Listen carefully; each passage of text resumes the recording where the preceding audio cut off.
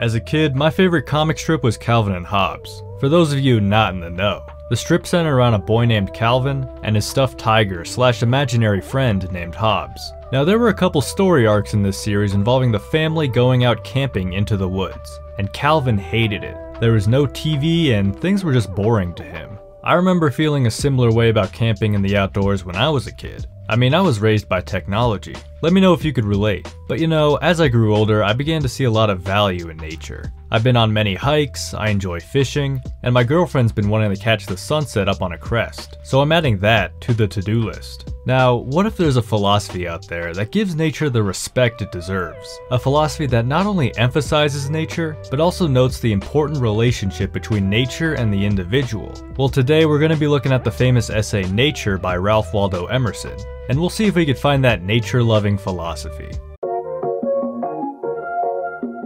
Hello and welcome to Philosophy Tunes, the channel that seems to do a lot of American philosophy for some reason. I don't know, it just turned out that way I guess. But I do mention that because Emerson is a bit of a free-spirited trailblazer here. I mean, we're all familiar with philosophy that's come out of Europe and Asia, but when Emerson was writing in 1837, this was just 61 years after America declared independence. So there wasn't much American philosophy really sprouting up. We were still vibing with philosophical traditions coming out of Europe. I mean, hell, John Locke might as well have written our founding documents. But Emerson, the independent individualist, is out here trying to be original and not just follow in the footsteps of the past. This is what he says in the introduction to Nature. Why should we grope among the dry bones of the past, or put the living generation into masquerade out of its faded wardrobe? The sun shines today also. There is more wool and flax in the fields. There are new lands, new men, new thoughts. Let us demand our own works and laws and worship. Sounds very Nietzschean. Speaking of which, check out my friend The Living Philosophies video on Emerson and Nietzsche. Good stuff. Anyways, with this pioneer mentality in mind, let's head right into the essay. And what better place to start than to define what nature even is?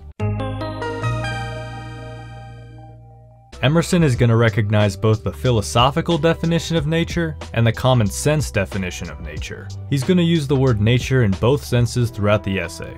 Philosophically considered, the universe is comprised of nature and the soul. Strictly speaking, therefore, all that is separate from us, all which philosophy distinguishes as the not me, that is both nature and art. All other men and my own body must be ranked under this name, nature. Nature, in common sense, refers to essences unchanged by man. Space, the air, the river, the leaf. Now you may look at these definitions and strongly separate an individual from nature, as if they were two totally separate things. However, it's a little more complicated than that. There is a certain connection that can be felt in nature when someone can almost become one with nature. At least that's what it sounded like from this quote. Standing on the bare ground, my head bathed by the blithe air and uplifted into infinite space, all mean egotism vanishes. I become a transparent eyeball. I am nothing. I see all. The currents of the universal being circulate through me. I am part or parcel of God. Take note of Emerson saying that he becomes a transparent eyeball. That's a key point here. There's actually a funny little drawing of a transparent eyeball here, so you know, enjoy that. Let's break down what it actually means though to be a transparent eyeball so you can look like that. I'm sure you'll be turning heads and taking numbers when that happens. So transparent. Think about a transparent piece of glass. The glass in a way becomes whatever is behind it. Like if you hold up glass to a red piece of paper, it turns red in your eyes. I think this transparent attribute of the eyeball is about blending into nature and becoming one with it, losing your egotism like Emerson says. Now the eyeball part is the absorbing part, observing and absorbing nature to take it all in. And oh man, there is a lot of nature to take in. So that's my interpretation of the transparent eyeball. Let me know what you think below. But now that we have an idea of nature and its relationship to the human individual, let's now look at these 4 uses of nature, for lack of a better word. So to help guide our discussion, Emerson lists out these 4 uses here. Whoever considers the final cause of the world will discern a multitude of uses that enter as parts into that result. They all admit of being thrown into one of the following classes: commodity, beauty, language, and discipline. So let's start with commodity because that's the easiest to explain. and it's also the first on the list, so I wouldn't want to weird y'all out by starting with the third or something. Anyways, commodity seems to basically refer to nature's ability to meet our needs. Beasts, fire, water, stones, and corn serve him. The field is at once his floor, his work yard, his playground, his garden, and his bed. All the parts incessantly work into each other's hands for the profit of man. The wind sows the seed. The sun evaporates the seed. The wind blows the vapor to the field. The ice, on the other side of the planet, condenses rain on this. The rain feeds the plant feeds the animal, and thus the endless circulations of the divine charity nourish man. I feel like this idea is better conveyed in Henry David Thoreau's book Walden, specifically the first chapter. We have a video on it here, so go check it out. But yeah, the section on commodity is not overly long and is pretty comprehensible. Beauty, on the other hand, oh boy. As if beauty wasn't complicated enough in our lives. This is pretty complex. Emerson divides the aspects of beauty up into 3 ways as it relates to nature. So the obvious first aspect of beauty looks at simply perceiving nature as something beautiful. This one isn't that complicated. We could see beauty in a lot of nature. I mean, every day we get the opportunity to see a sunset and a sunrise. I was in Ethiopia once and we hiked up this massive mountain. Granted, it was pretty physically demanding. But once we got up there was this village near a cliff and oh man. Looking off that cliff so high up over the area was beautiful. Emerson's pretty poetic, so he's probably going to convey this idea better than me. I see the spectacle of morning from the hilltop over against my house, from daybreak to sunrise, with emotions which an angel might share. The long, slender bars of cloud float like fishes in the sea of crimson light. Yeah, I also think that quote blew my Ethiopia story out of the water in terms of poetry. So moving on to this second aspect of beauty, wait. Just making sure we're on the same page, we're here right now. I know it might get confusing with all these subgroups. So the second aspect of beauty is this harmonization between the natural world and humanity. The presence of a higher, namely of the spiritual element, is essential to its perfection. The high and divine beauty which can be loved without effeminacy is that which is found in combination with the human will. So it sounds a little confusing, but stick with me.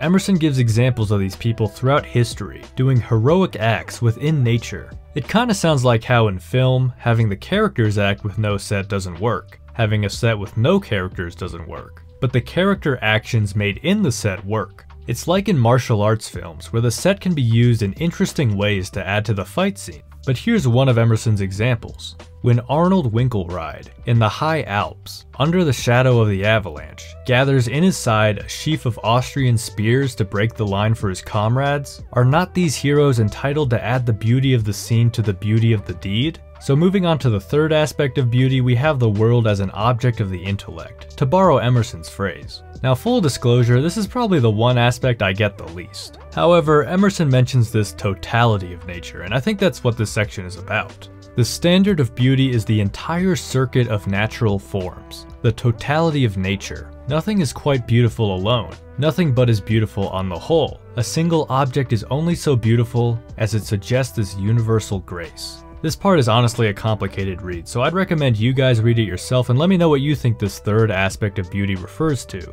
But now that we're done with that, we're done with beauty, and we can now move on to language. Now Emerson starts out by writing up what looks like a syllogistic argument but doesn't work like one.